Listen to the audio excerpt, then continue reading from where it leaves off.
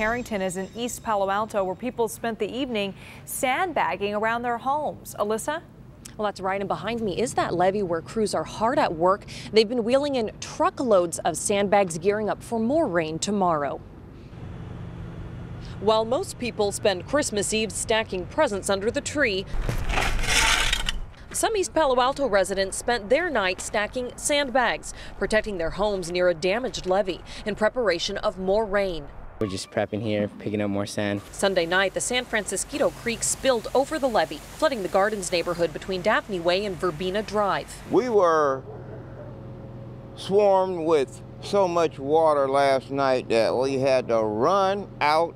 Lucas Brown's home was one of several evacuated. How's this affecting your Christmas? Terribly, horrible. It set us back. He says they could not do any last-minute shopping and spent the night with his 8 kids in his car. A block away, things are getting back to normal in the Robinson home. They too were evacuated and are thankful their house was not damaged. It was like up this high and we were afraid that it was going to go in there, but when we got back, there was no water damage to the house. Their next door neighbor, not so lucky. His home is off limits, deemed unsafe after water got inside and affected electrical outlets. The creek has receded, but of major concern are boils and seepages in the levee.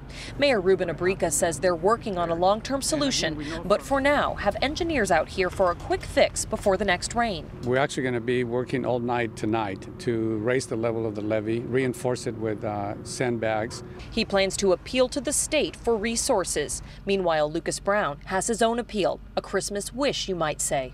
Hopefully they'll fix these levees that we don't have to go through this once again.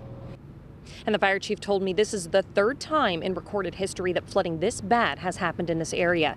Back in the 90s and before that in the 1950s. The California Conservation Corps and city maintenance crews are out here making repairs. The mayor says that a long-term project will begin next year. In East Palo Alto, Elissa Harrington, CBS 5.